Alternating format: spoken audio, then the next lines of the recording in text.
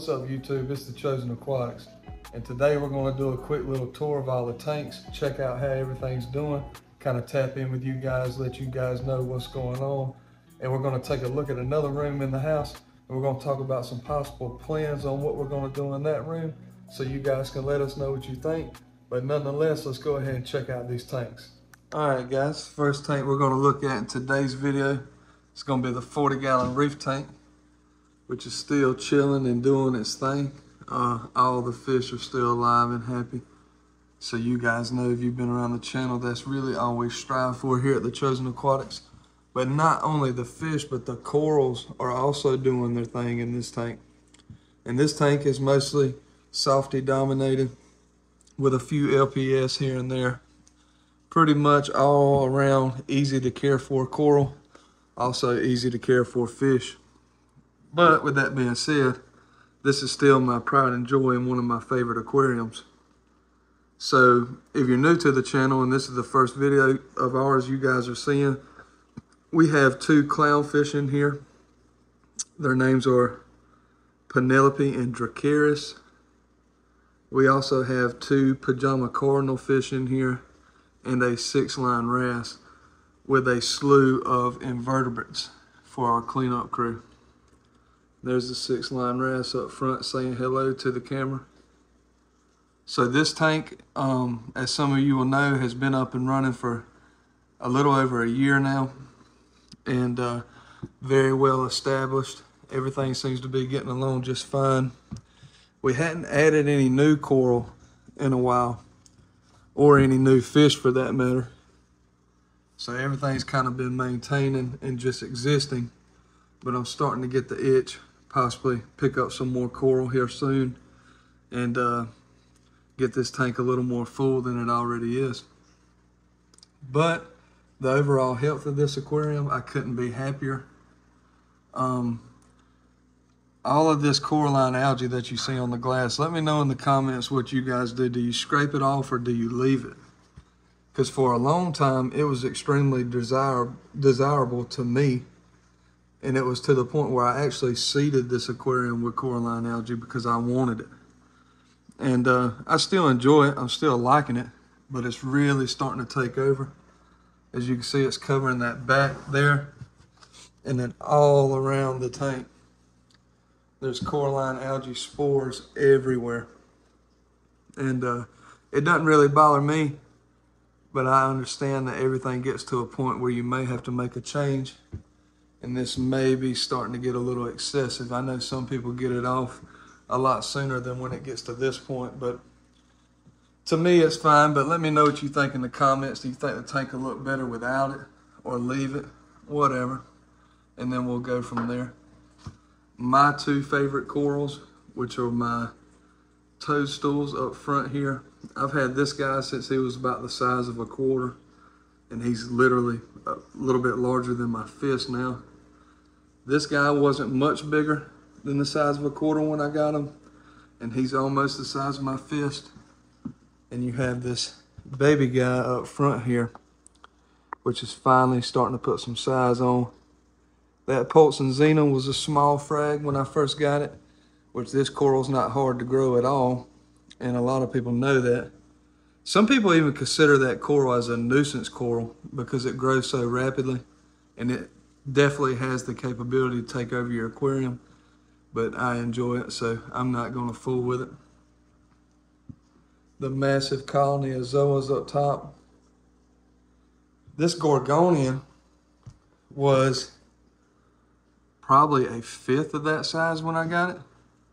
So as you can see, it's really taken off and filling out and going to be beautiful as the years go by and it continues to grow. We have a couple of really nice size colonies of GSP, one here up front, which has completely took over this rock. Now granted, when I bought this, this was a small frag plug that had a few strands on it, so you can see it's went absolutely crazy. And then we had this colony here up top, which our anemone crab is actually hosting right now. Up there straight chilling. This is the first tank, not the only tank, so we're going to go ahead and switch on over to another aquarium, let you guys see how that one's doing. But let us know in the comments what you think about the 40-gallon reef tank. Boom, here we are.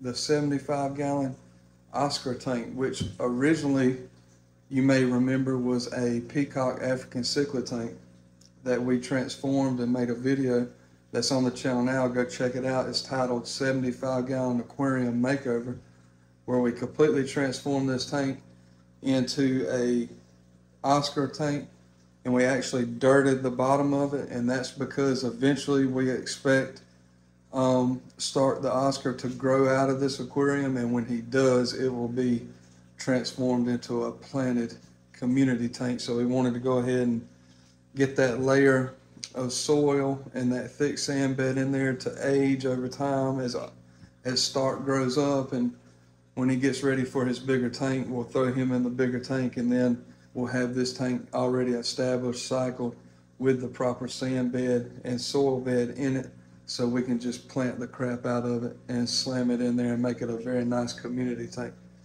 Something similar to the community planted tank that you guys will see here in just a minute. And if this tank has a weird appearance to you, maybe a little yellowish tint to the water, that's completely normal. That's coming from this driftwood decor that I have in the center. And what it's doing is it's leaching tannins into the water column, allowing the water to have that yellowish tint. This water is completely crystal clear, completely healthy water. And honestly, the tannins in the water is completely healthy to the fish. It's not going to affect him in any way. And a lot of people believe that it's actually beneficial to have this brown water. But me personally, it's not the way I like my tanks to look. So what I'm going to do is I'm going to try to do some water changes and see if I can't get ahead of the tanning process, because eventually it will equal out and stabilize out, and it will not forever make your water have that tint. But if you've seen the video or you plan on going to watch the video on the makeover, you'll know that we planted one of the hang on the backs, and this plant's actually doing really good. We actually have some new growth here coming up out of the center, so I'm very excited about that. All the leaves seem to be healthy and it's still alive. So I completely expected some time for, the plant was raised and was living in dirt, so there is a transition period where it has to get used to being an aquatic plant. So I think we're still kind of in the middle of that now, so it is what it is. But it does encourage me when I see stuff like this, some brand new growth coming out of the center of the plant. So that's how I know it's nice and healthy. But the Oscar has put on some considerable size since the last time you guys on YouTube have seen him. He's growing fast. Hopefully he continues to grow fast and outgrows this tank and ends up getting his new tank. But right now we're enjoying him here in the 75-gallon Oscar tank. So we're going to go ahead and check out a few steps behind me the newest aquarium here at the Chosen Aquatics, which is the 10-gallon beta tank. This is a half moon beta, and we set up this aquarium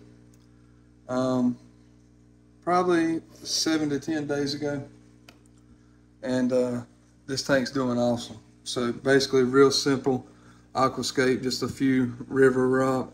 We have the driftwood here, have the moss wrapped around it. First time we ever done that. We have a video setting this tank up, go give that a watch.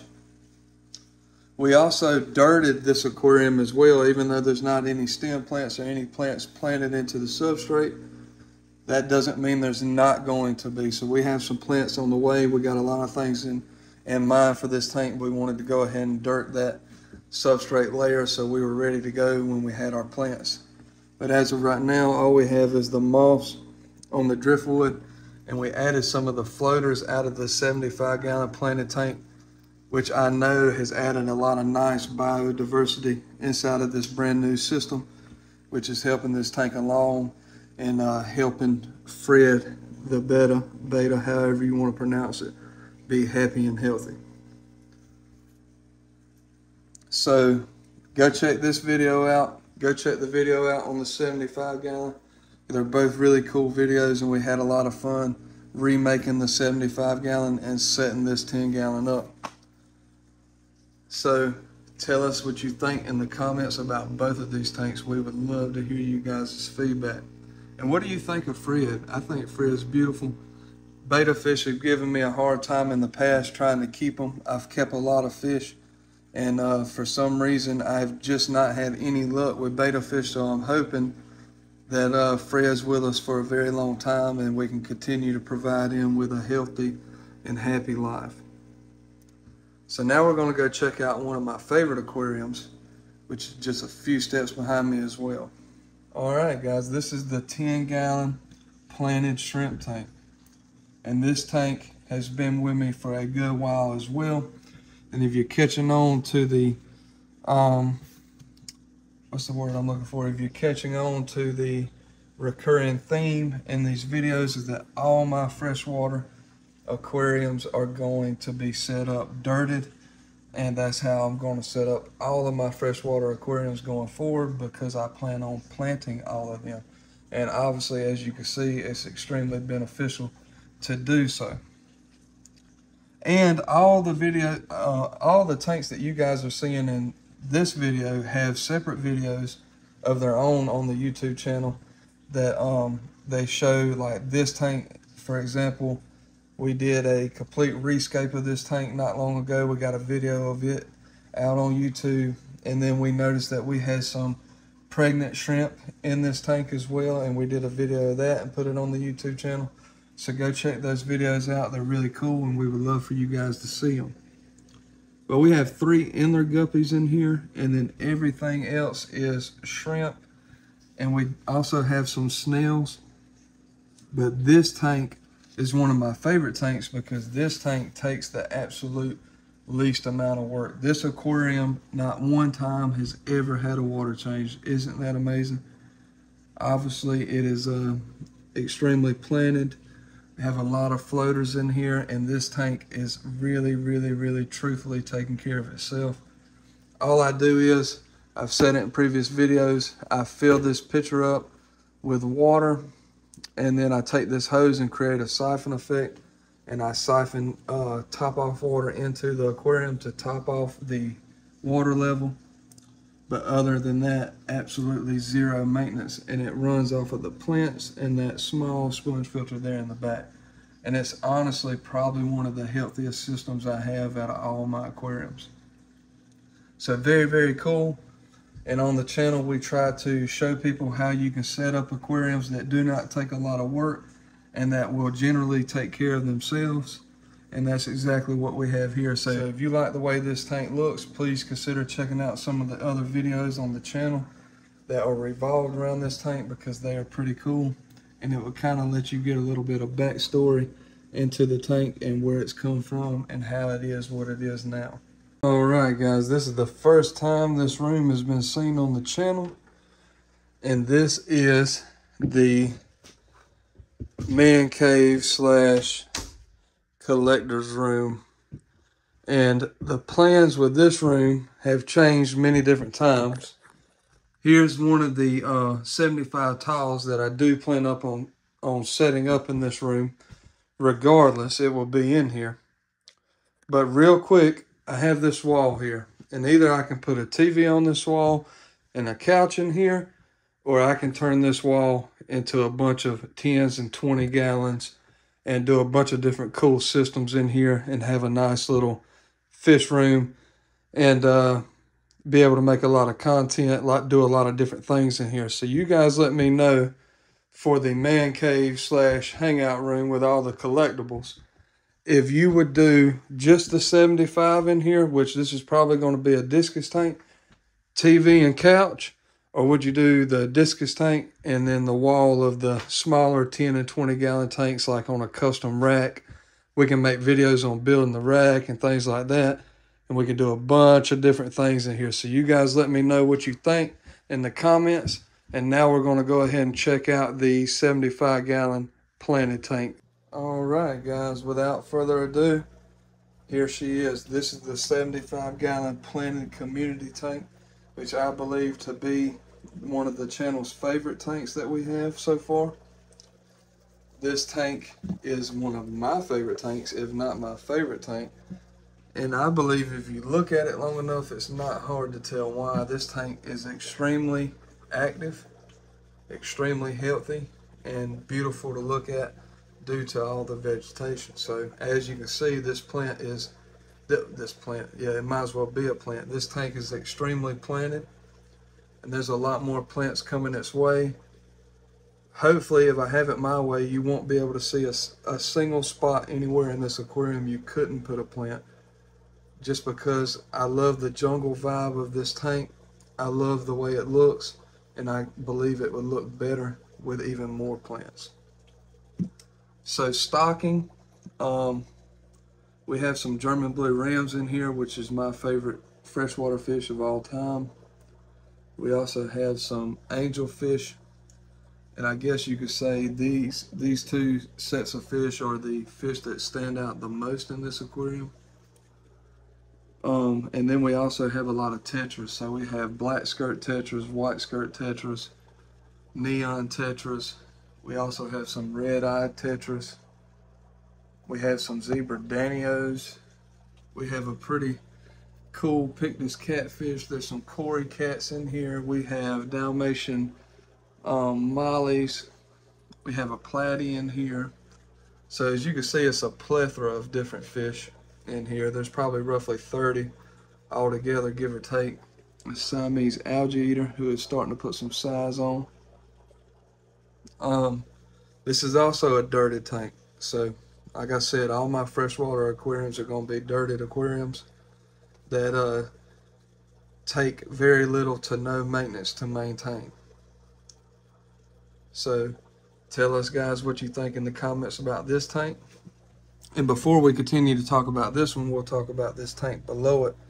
This is a tank that is full of African cichlid peacock fry that we are growing out until we can get them to an appropriate size to trade them in at our LFS, just because we don't plan on housing and homing them their entire lives. But we have had them ever since I stripped the mother. All these fish were in the mother fish's mouth, and I had to strip the babies of her, and I got them into a tank on their own, and we've been growing them out ever since. So they're starting to get to the size where we can do something with them, and that's what we're looking forward to, because hopefully somebody can provide them with a better life than what we can right now, because we don't plan on setting up a large peacock display again. But I did want to show you guys this tank. It's not planted because the fish will destroy it, but we do keep floaters in here to help us with the nitrates. But like I said earlier, I believe this is one of the channel's favorite aquariums, and I can't say I blame them. This tank is absolutely a treat to look at. It's a treat to have, and hopefully it continuously evolves into something more beautiful over time.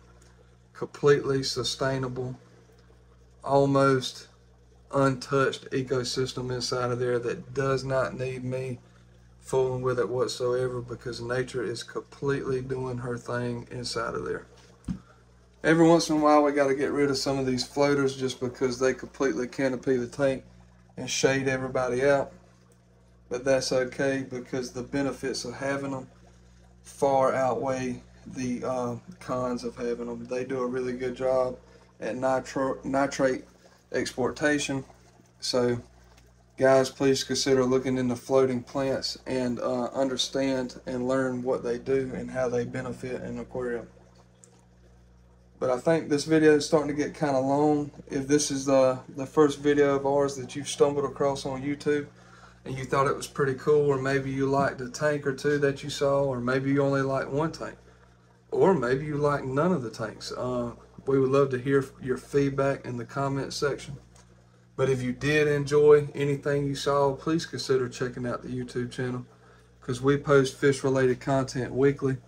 It's one of our greatest passions. We love keeping these aquariums, and we love making videos to share with you guys. So check out the YouTube channel, and if you like what you see, consider joining the Chosen Aquatics family, because we would love to have you. But nonetheless, we're going to go ahead and cut this video here. We're the Chosen Aquatics, and we hope we get to see you guys in the next